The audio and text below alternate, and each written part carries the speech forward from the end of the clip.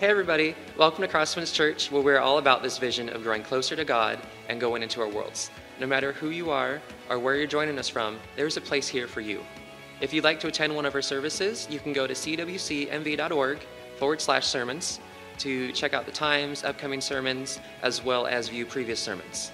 Thank you so much for joining us, and we hope you enjoy the service.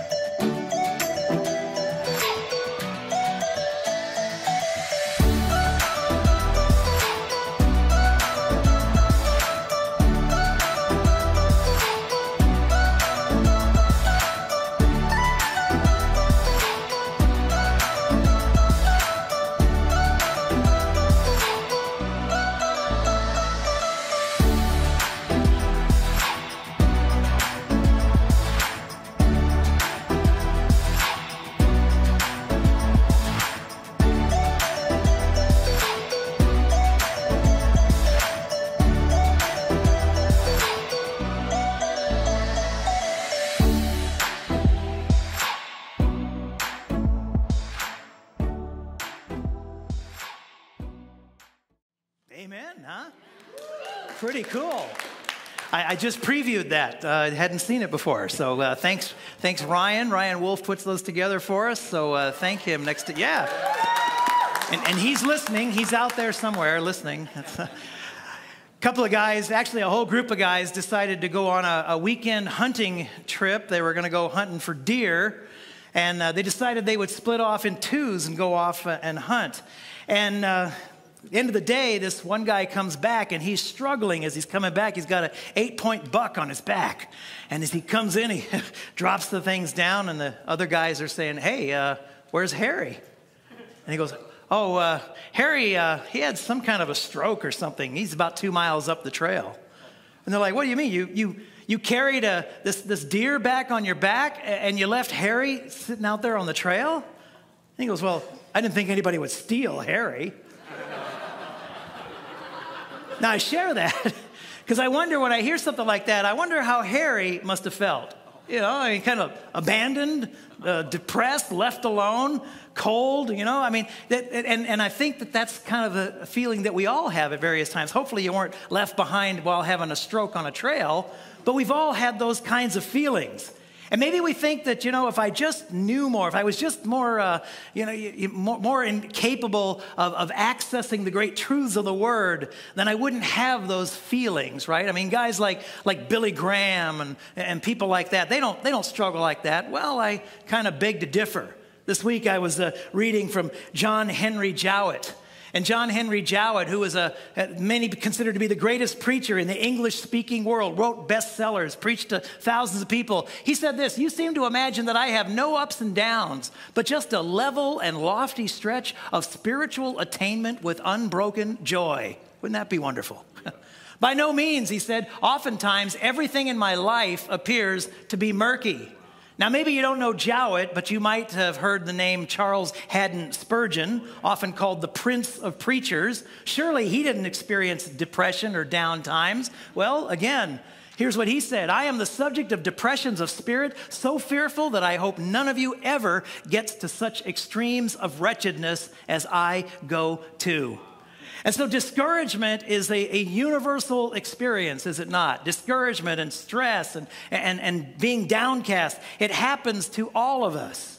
I think of that poem by Longfellow where we come up with the line, into each life some rain must fall. And we almost blithely say that, right? Well, you know, yeah, life has its ups and downs. Into each life some rain must fall. And I thought of a phrase like that in light of Hurricane Dorian this past week. Here's what it looked like in the Bahamas. Yeah, into some life some rain must fall. But sometimes I think some of us could say, yeah, I've had discouragements. I've had struggles and trials that are Hurricane Dorian sized. And so don't tell me about a little rain, the little showers in my life.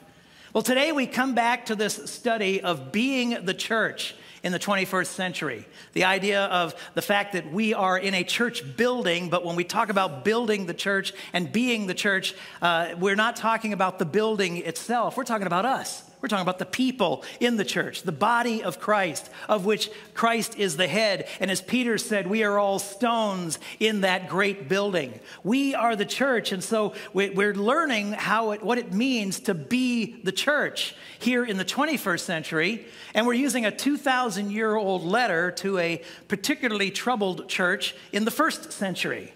And some people might wonder, how applicable is that? How much can we really derive from a church that old, from a letter that is that old? People have said that. Let me remind you of the church, and more importantly, the community that this church resided in. It was in the city of Corinth. The city of Corinth would arguably be considered the sin center of the Roman world. It was a prosperous port city. There were about 500,000 people that lived there. They had visitors from worldwide. They had influences from all the world. The trade routes went through the city of Corinth, and so it was extremely affluent. In addition to that, they had the temple of Aphrodite, the temple to the goddess of love.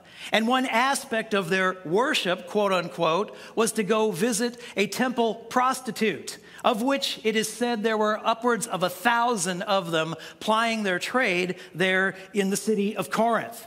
In fact, in the ancient world, to Corinthanize meant to actually experience sin to its greatest limits. Plato termed prostitutes, he called prostitutes Corinthian girls. There was a proverb popular in those days that went like this: not for every man is the voyage to Corinth.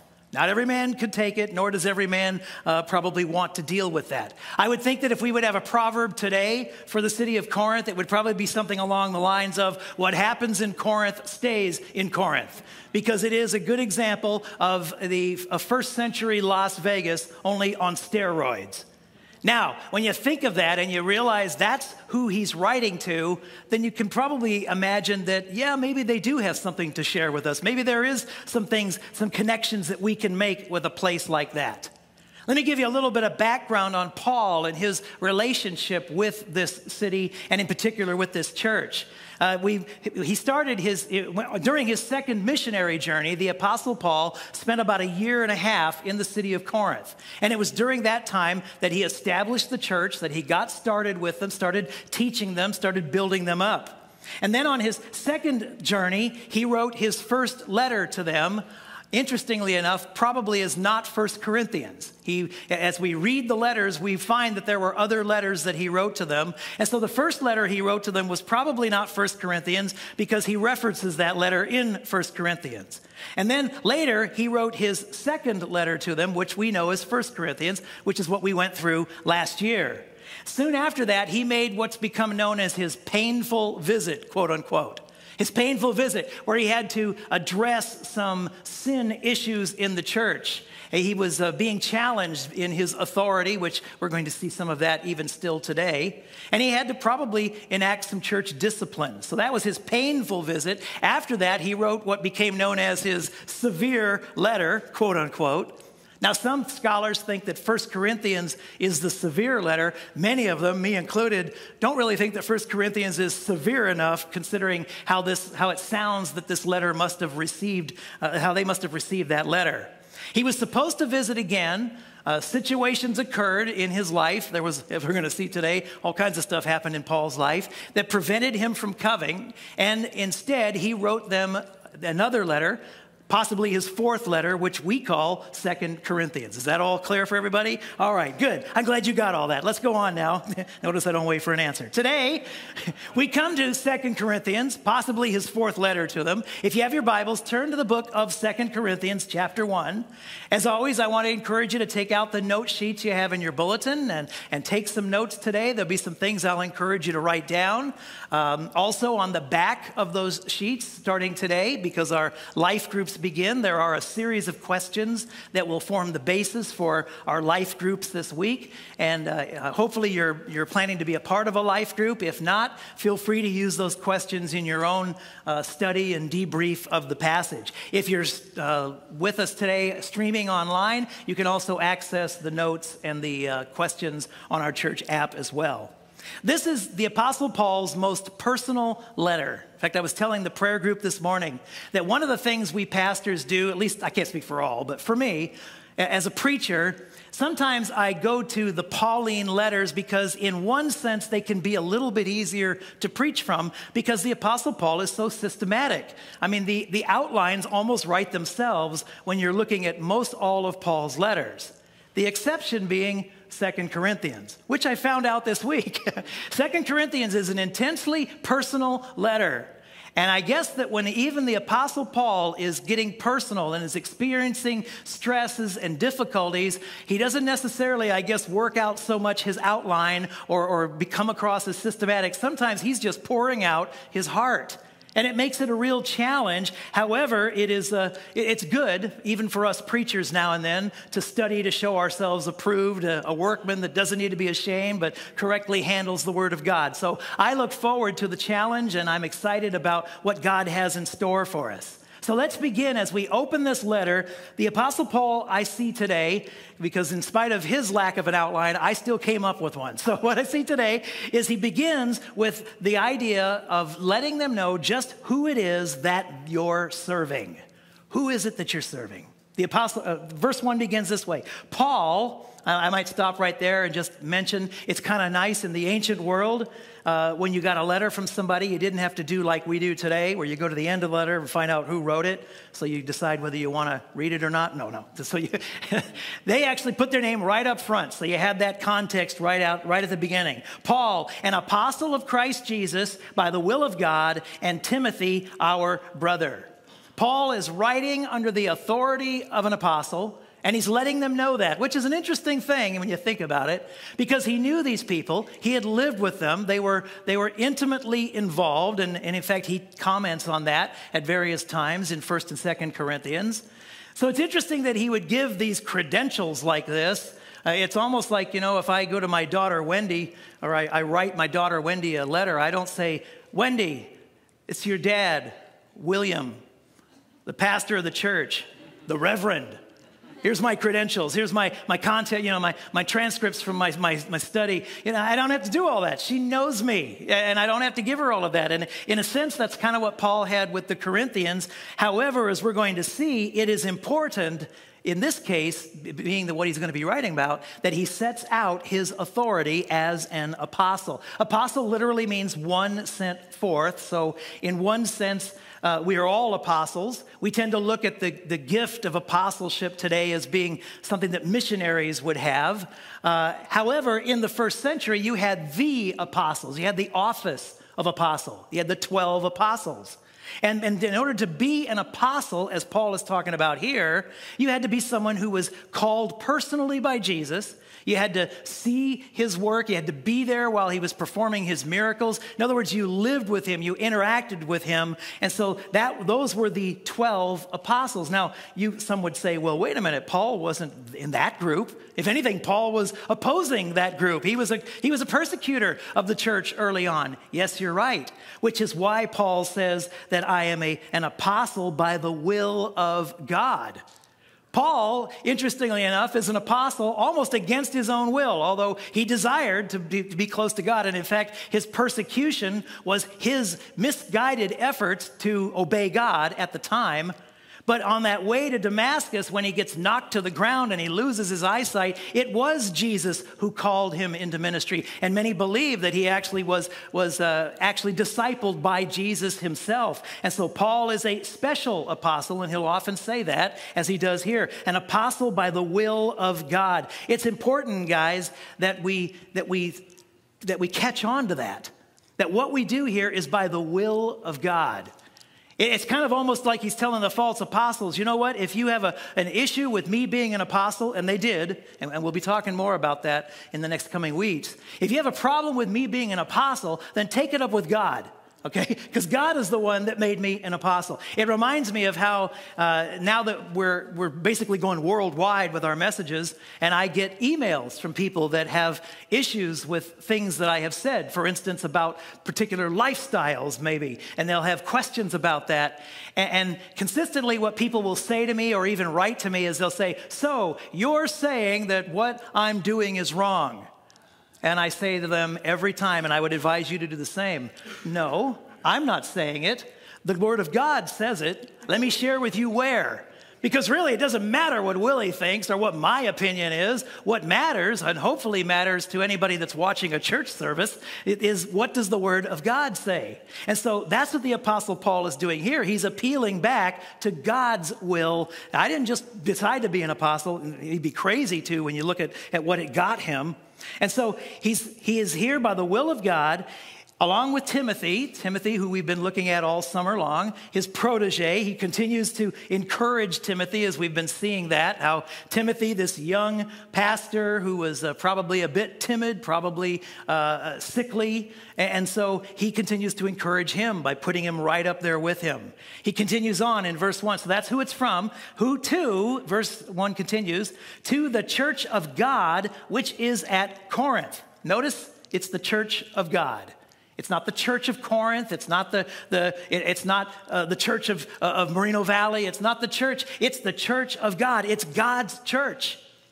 And we need to remember things like that. It seems like a little thing, but it's vastly important. When the elders of your church or the staff or the leadership of the church, when we make decisions, we're making decisions not based upon what we think or what I would like to see happen. We are constantly trying to discern what does God want to have happen here? What does he want to accomplish in this place? And hopefully lining up our decisions with what he's already given to us. With all the saints, verse 1 continues, with all the saints who are throughout Achaia. So all the saints, now I've had people say to me, oh, well, then that leaves me out. The last thing I am is a saint. Okay, well, I got good news for you. You're not a saint by virtue of your behavior. Whew, that's good. And that's not what he's talking about here. You're a saint by virtue of the fact that God chose you. You are set apart by God. If you know Jesus Christ as your Savior, you are a saint. You've been chosen by him. You've been made holy by him. And so what he's saying here is this letter was not just for the Corinthians. This letter was meant to be circulated throughout all of the region, right down to us today. So it is a letter for us, written personally for us. Verse 2, standard greeting from Paul. Grace to you and peace from God our Father and the Lord Jesus Christ. That's a standard greeting, if you will, from not only from Paul, it was actually a standard greeting in the first century to say grace and peace. But maybe as Christians, we look at it a little bit differently. Grace, you see, one way to look at that, there's a number of ways, but one way to look at that succinctly would be that grace is the love of God in action. Grace is what God did. He sent his son, Jesus Christ, to die for us. Jesus Christ is the very personification of grace. And then what is peace? Peace is the result of that reality, the love of God in action in our lives, at work in us. Now, interestingly enough, to the Jews, when they talked about peace, the word is shalom. You've probably heard that word. Now, that word shalom doesn't talk about an absence of conflict. I mean, if any group did not have an absence of conflict, I know that's a double negative, but I think you get what I mean. If any group had conflict, it was the Jews. And yet they would constantly pronounce shalom. It was a standard greeting. What it really is talking about is an inner tranquility, an inner wholeness, an inner peace within them. And hopefully Paul is saying that this would be a reality in your life, even though, as we're going to see, I know that the reality is otherwise. Your external situation is rough, but internally, I want you to experience that peace that passes understanding. Even though he's being attacked by many people, as we're going to see, he doesn't respond in kind. He says to them, grace and peace. He's demonstrating, he's modeling for us the idea of being a peacemaker. And now he reminds them just who it is that they're serving. Verse 3, blessed be the God and Father of our Lord Jesus Christ, the Father of mercies and God of all comfort. The blessed be here could also be praise be. He's praising God. Praise be to God who sent his son Jesus to die on that cross for our salvation. And just to be clear, let me tell you also, he is the Father of mercies. And what is mercy? Mercy is that thing that you cry out for when you have no other recourse. If they've got you dead to rights and you're standing before the judge in court, the only thing, if they know you did it and you know you did it, the only thing you really have left is mercy. You throw yourself on the mercy of the court. And the Apostle Paul is thanking God for that mercy because it literally means to not get what you deserve. And the Apostle Paul knew that he didn't get what he deserved and that the Corinthians, don't get what they deserve. I love Westerns, Western movies. And this month at the theater, they're having they're calling it Western Wednesdays. And this past Wednesday, they showed the movie Unforgiven. If you've ever seen the Clint Eastwood film Unforgiven, it's about an aging gunfighter played by Eastwood and a young up-and-coming gunfighter who's, wants to learn how to be a gunfighter like Eastwood. And they've gone off to this town of Big Whiskey, Wyoming or something like that, and they're gonna kill this guy. This guy who treated a woman real bad, and so, there's some men that just need to be killed, right? And so he deserves killing.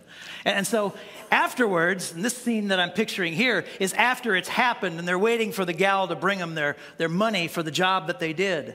And the young guy is sitting down, and he's drinking, and he's trying to reconcile in his mind, and he's saying, and he's having second thoughts. He ultimately gives up the life, fortunately for him.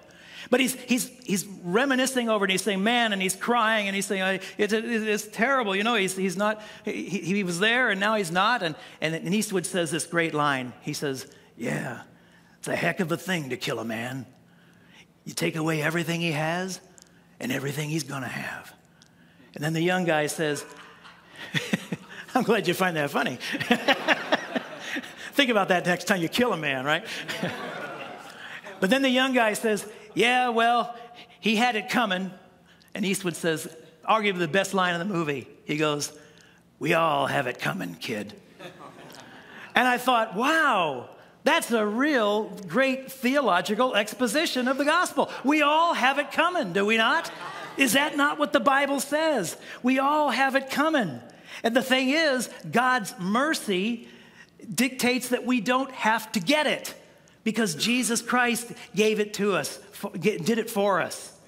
The Bible tells us that all of us have sinned and fallen short of the glory of God. And because of that, the wages of sin is death. And so we've all got it coming. We're all going to die. But, that verse continues, the gift of God is eternal life through Jesus Christ our Lord. And that's why Jesus Christ, when he came to earth and lived that perfect life, the only one in all of history that didn't have it coming, and yet decided to die, not for his sins, but for our sins. And because of that, we can experience eternal life because he died in our place. You say, how do we do that? We call it the ABCs. A means to admit to yourself and to others, first off, yeah, I'm one of the all that has sinned and fallen short of the glory of God. I'm not perfect. I am a sinner. I am separated from God, and I deserve to die. I owe that price. And then secondly, the B is to believe that Jesus Christ paid that price, in fact, is the only acceptable sacrifice for our sins. And he paid that price, and the Bible says if you believe that, you will experience salvation. And then finally, the C simply says to choose, to make a choice, to confess with your mouth that Jesus is Lord and believe in your heart that God has raised him from the dead and experience his salvation. And if you've done that, then amen, be reminded of that. If you haven't done that, then what are you waiting for? You stand condemned. You stand as one that deserves it. You stand as one that's going to get what's coming to you because you deserve to get it. And yet God, as we talk about here, this idea of God being the God of all comfort. And some people will say, I don't know. I don't know if that's real because I'm just not too comfortable. I look around this room and I know a lot of the situations represented by many of you. And I see a lot of discomfort and a lot of struggles and trials that you're going through. But you need to understand that when we talk about God being the God of all comfort, we're not necessarily talking about ease and relaxation. Rather, we're talking about encouragement.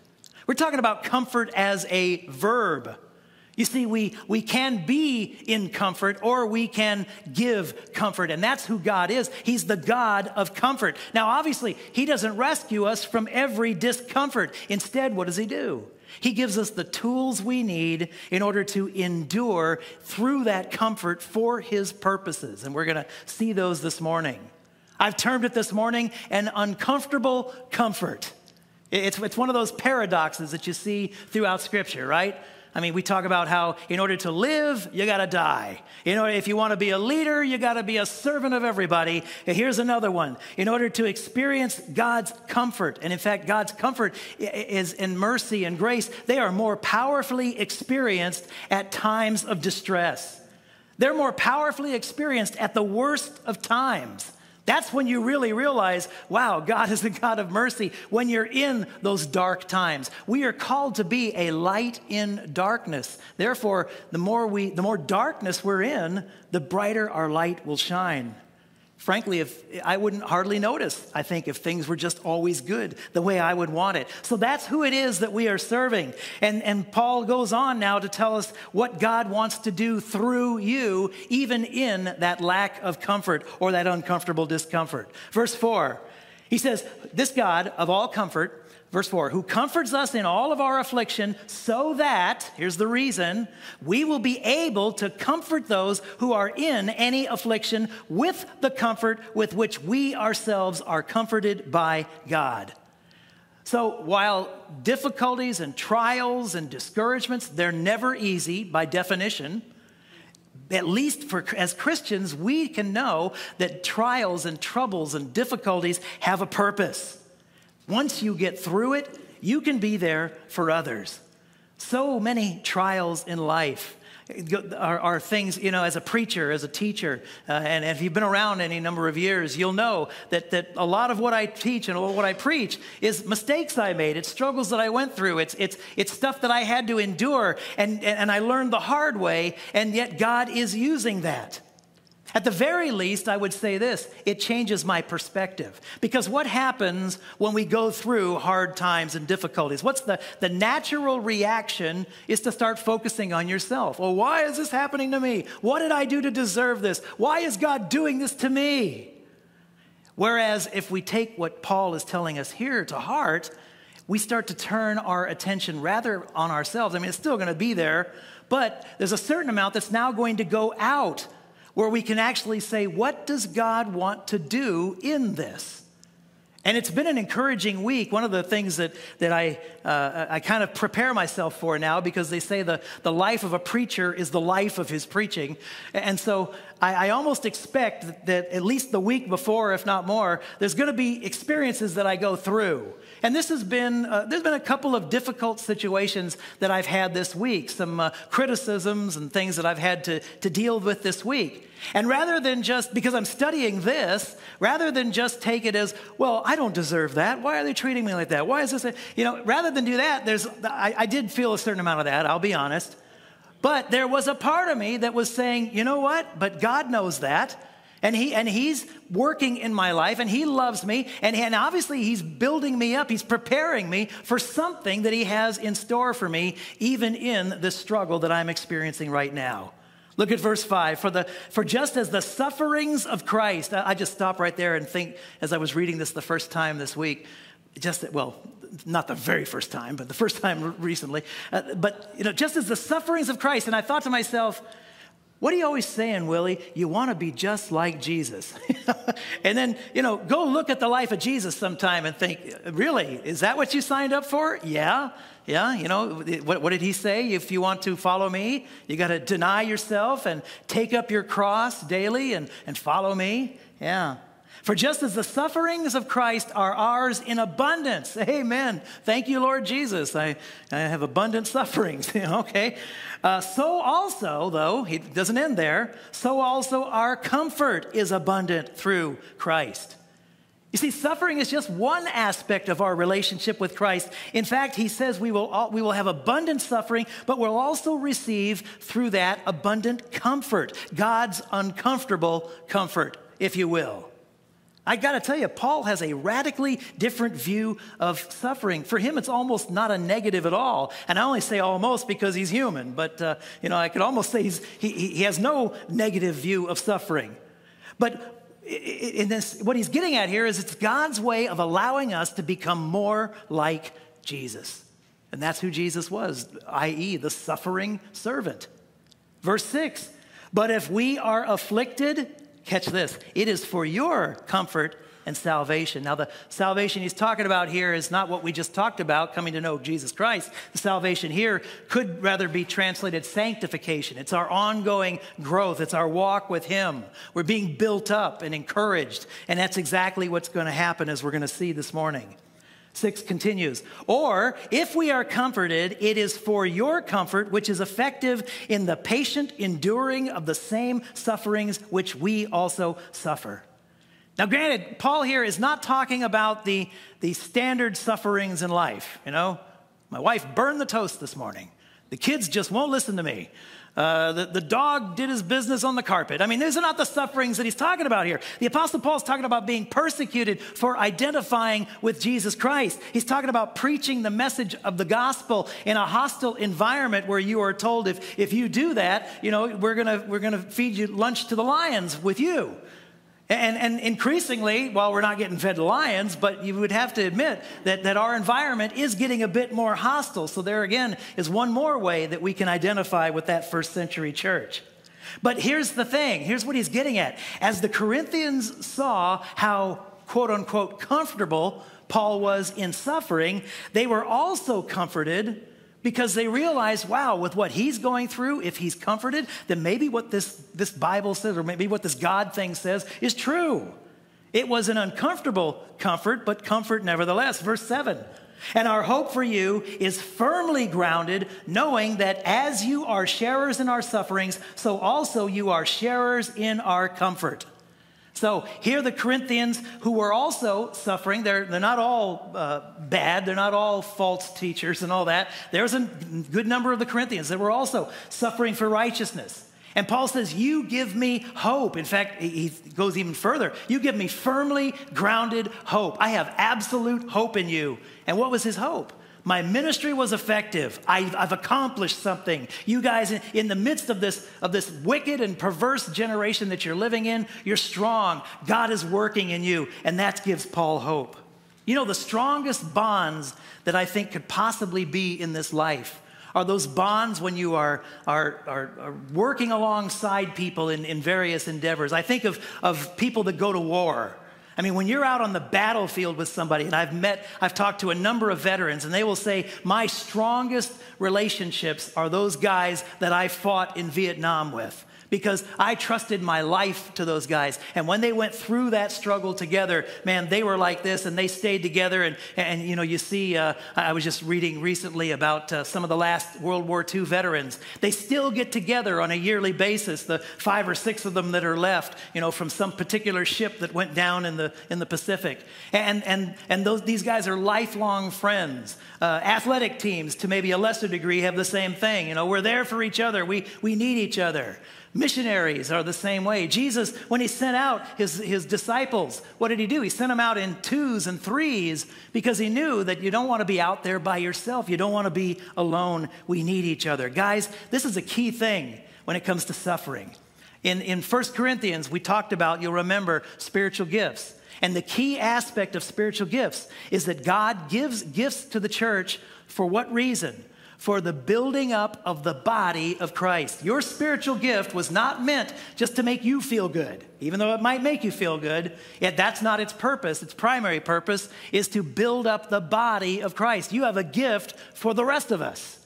And it would seem that that's the same here with suffering. You are suffering for the purpose of building up the body of Christ, being there for each other. We are not to suffer in silence. And yet we so often do, don't we?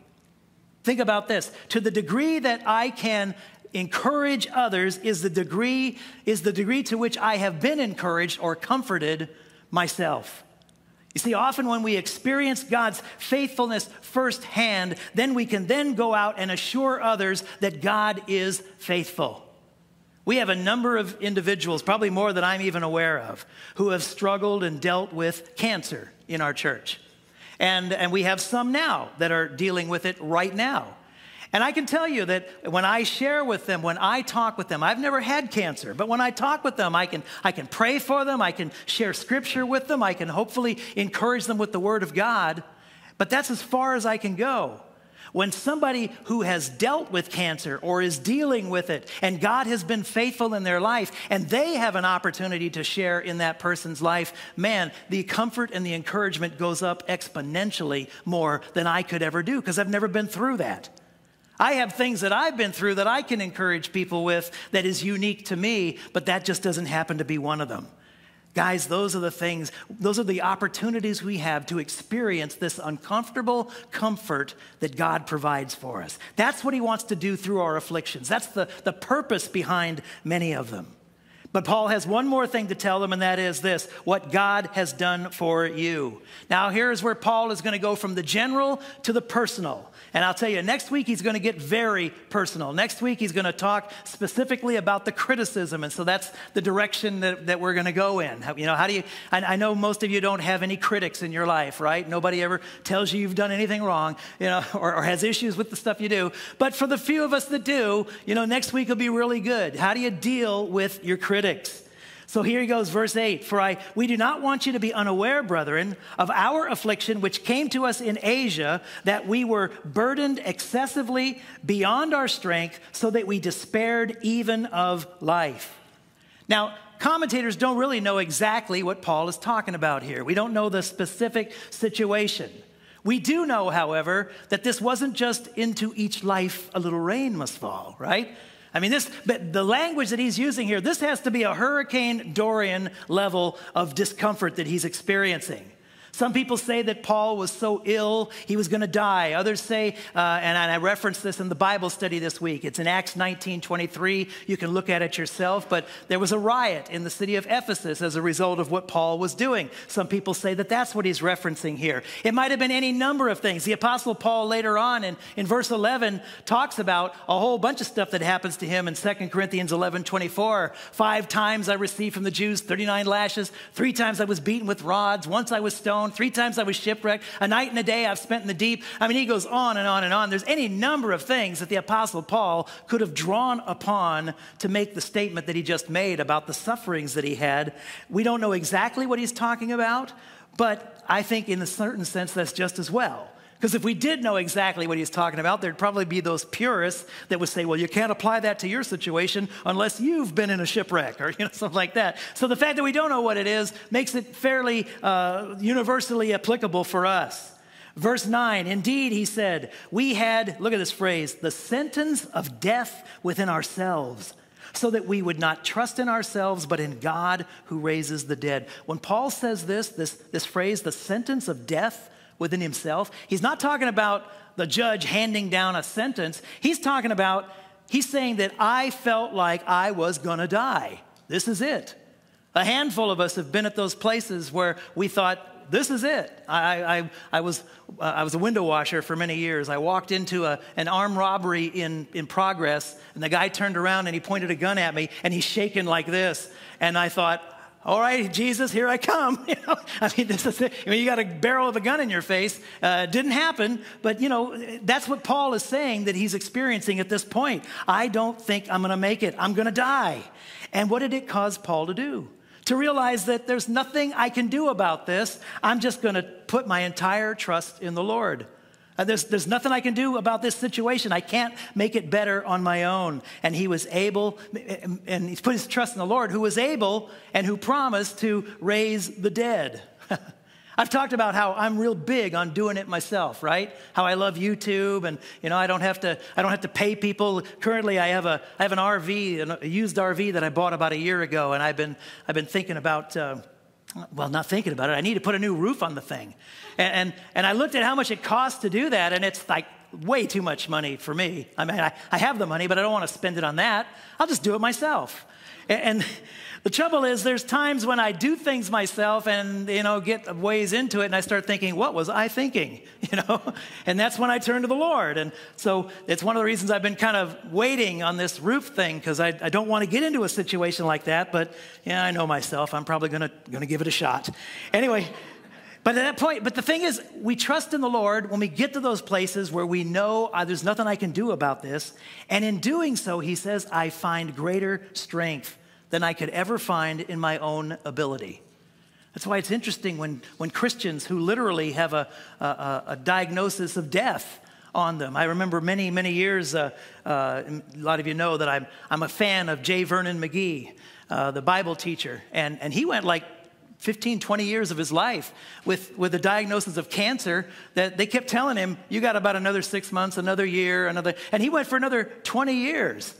And he concluded, many times over the end of his life, he said, that was the best thing that could have ever happened to me. I put so much trust in the Lord because there was nothing I could do about it. I mean, I had a death sentence. And so, my whole point in life was, Lord, if you give me more time, I'll preach more of the word. And it enabled him to get a couple times through the entire Bible while under this death sentence. Think about it, guys. As Paul says here, God can raise the dead.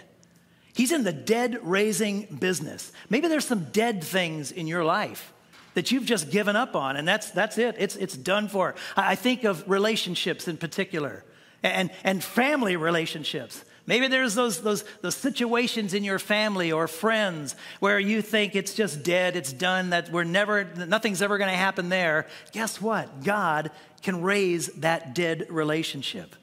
Maybe your peace or your joy is dead. God can raise that, guys. Maybe literally your marriage is on the rocks and you're just existing together. Guys, God is in the raising of the dead business. He can raise dead things. Let's take him at his word, amen? Quit trying to figure it out yourself in your own energy, as if there's just something I could do. Realize, no, maybe there's nothing you can do. If there is, do it. But admit to yourself, ultimately, there's nothing I can do. Seek the Lord, trust in him, and recognize and praise him that he specializes in raising dead things. And to emphasize that fact, look how Paul describes the Lord. He says, this God who raises the dead, then verse 10, who delivered us from so great a peril of death and will deliver us, he on whom we have set our hope and will yet deliver us. Now, I don't know if you caught what he did right there, but let me point it out to you. You might want to write this one down. God delivered us. That's a past event. God will deliver us. That's the present. And God yet delivers us. That is the future. Man, talk about hope. And what is the hope in that? The hope is that because God has been faithful in the past, I can trust in him, I can put my faith in him for my present, and I can look forward and put my faith in him for the future. How many things in your life can you believe that about? Jackie and I've had a lot of cars in my day, and arguably the best car I ever owned was a car given to us by Ron and Elaine Schaefer, members. They come to first service, and it kind of struck me as I was sharing this illustration, and I looked over and I see Ron, and I go, and Ron, you gave me this car. It was a 1968 Volvo 122. The ugliest car you could ever imagine. I mean, it was red, but it was long since faded red. It was just an ugly car, but man, the thing was a tank. It never quit. It never gave up. It was always faithful in the past. I had no doubt that if I went out and turned that key, that it would start, or if it didn't start, I could just put a battery in it and it would start up. And I projected that it would go on forever. And for all I know, it's still out there running somewhere. When I got done with it, after about 10 years, I gave it to a friend of mine. And last I heard, he was driving it still. I wish I'd never given the thing away. I mean, it's the most faithful thing. But that's what he says about God, and that's what gives us hope. Think about something that maybe really bothered you, say, a year ago. Now, maybe it still is, but that's not the thing I'm asking you to think about. Think about something that really bothered you, that you were really struggling with, and then think, and something maybe you thought, oh, this is it, this is going to do it, it's going to be over after this. Well, then now look at where you are today. Sometimes, as I did this little experiment myself, I really had to think about some of those things. And I began to come up with stuff. Yeah, I was really concerned about that. I was really up in arms about that. And then guess what? The Lord delivered me. The Lord was faithful. And so much so that I have a hard time even remembering it, but we need to remember things like that. We need to remember what God has done in the past so that it can impact our present and it can give us hope and encouragement for the future. Not just move on from our current problems, because God has delivered us, He is delivering us, and will continue to deliver us. It's one of the reasons that God prescribed that the Jews would celebrate Passover. What's He doing for them there? He's saying, remember yearly this major event where I delivered you, and realize that I'm the same God that delivered you then, and I'm going to deliver you from anything else. And that goes true for many of our celebrations. Obviously, Christmas and Easter, we think about past events, gives us encouragement for the present and the future. But also even some of our secular holidays. I think of 4th of July or Veterans Day. I mean, we think about the heroics of the past, and it gives us hope and encouragement that yes, we can go on from here. Those who forget the past, as George Santayana said, are destined to repeat it, and we don't want to be one of those. So those are some of the things that God has done for Paul, and the Corinthians, he now says, are a part of that. Finally, verse 11, you also, Corinthians, joining in helping us through your prayers, so that thanks may be given by many persons on our behalf for the favor bestowed on us through the prayers of many. Now, this is an interesting give and take that he's describing for us here. He's saying to them, your prayers have helped me, and my suffering made it possible for your prayers to help me. So, do you catch what he's doing there? If I hadn't suffered, then you wouldn't have had to pray, and there wouldn't be all of this comfort and encouragement going back and forth. Guys, prayer changes things. Amen? God answers prayers. Prayers are quite often the means that God uses to help others. And at some point, we can then maybe look forward to that thanks coming back from those we've been praying for. I think of people in my past. There was years ago as a youth pastor, I wondered, there was a season in my life, quite a few, where I thought, wow, things are really going well, and I don't understand exactly why they're going so well, because I'm not this good. Or, I even through mistakes I made, things would happen. And then I happened to meet an older gal, probably in her 80s, that had been one of the elder people in the first church I was serving in. And she told me that for the last 20 years, I have been praying for you daily, Willie.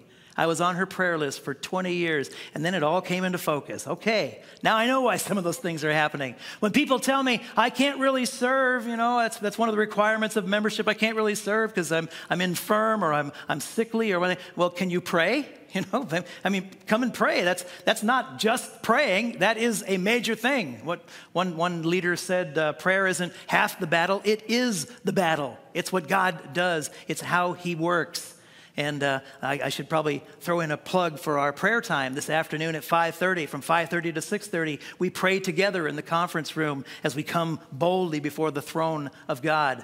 I would hope that you're using these cards. If you don't know what these are, grab one on your way out the doors this morning. As we are praying for the people in our worlds, we pray and say, Lord, who are those people? And then start writing them down. We have places for you to write those names down. And then start praying for them daily, that you would be able to have an impact in their life, and then get ready, as God will answer that prayer and will give you opportunities, and look for chances to invite them to things and to build into their lives and to see them come to know the Lord Jesus Christ.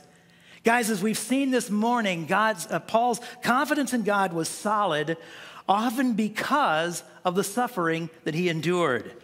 And he had his firm hope in the Corinthians, and the prayers that they prayed for him was part of the deliverance that he experienced. Guys, we have a name for that here at Crosswinds. We call that grow and go.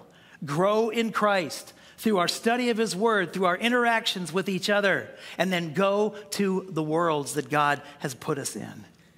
There was a teacher, a psychology class, and the professor one day held up a glass of water. And he asked his class, how heavy do you think this glass of water is?